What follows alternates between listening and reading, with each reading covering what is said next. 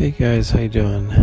Here's some reports on the Yellowstone volcano, especially the Steamboat Geyser.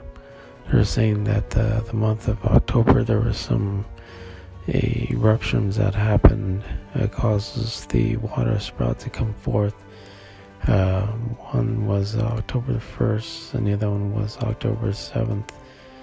The 22nd and the 30th. And what happened basically, there was temperature of the air pressure caused the sprout to come forth, and then it goes back down. So he's wondering why the temperature would go so dramatic on that time.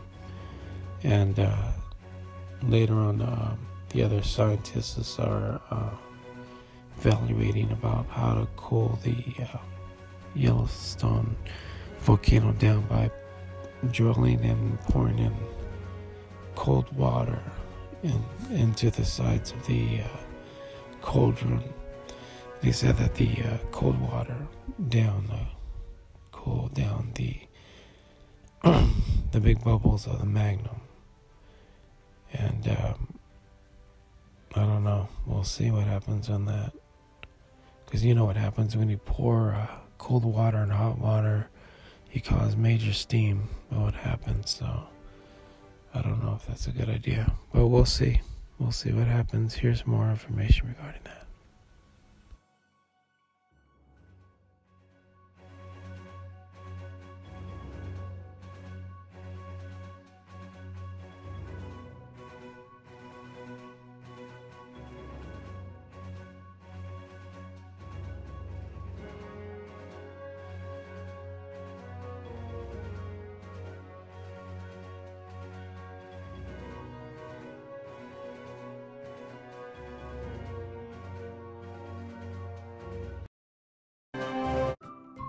Thank you for watching. Please subscribe to us on YouTube. If you like, donate to us, visit home on the page PayPal.